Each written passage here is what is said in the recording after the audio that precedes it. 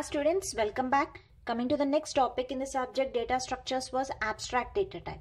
So I already said abstract data type is the another name for the data structures.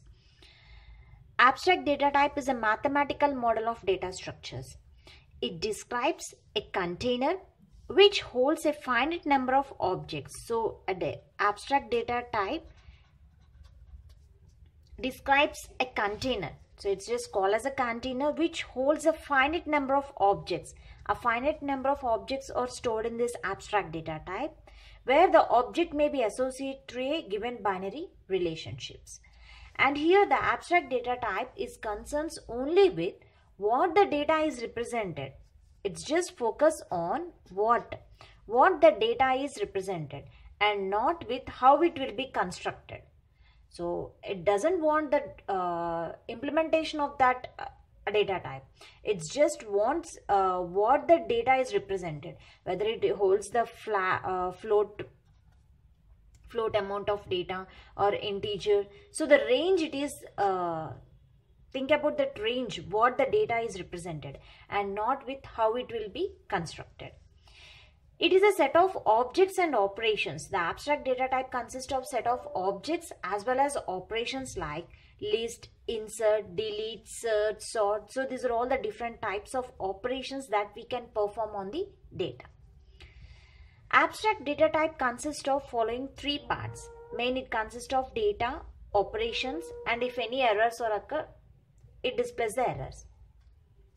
Whereas data describes the structure of data used in abstract data types. So data describes the structure of data used in abstract data type.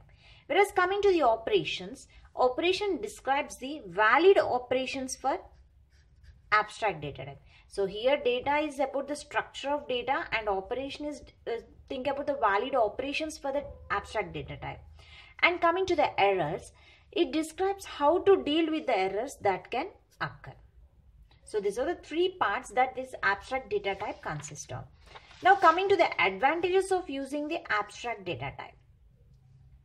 Abstract data type is a reusable and ensures robust data structure. So that is the first point. And also it reduces the coding efforts.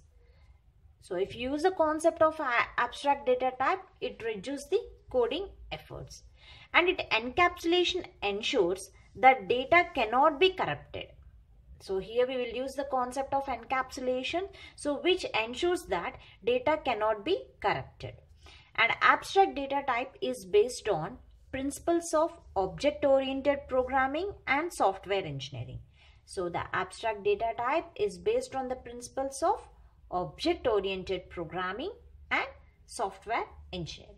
So this is about the abstract data type. Thank you.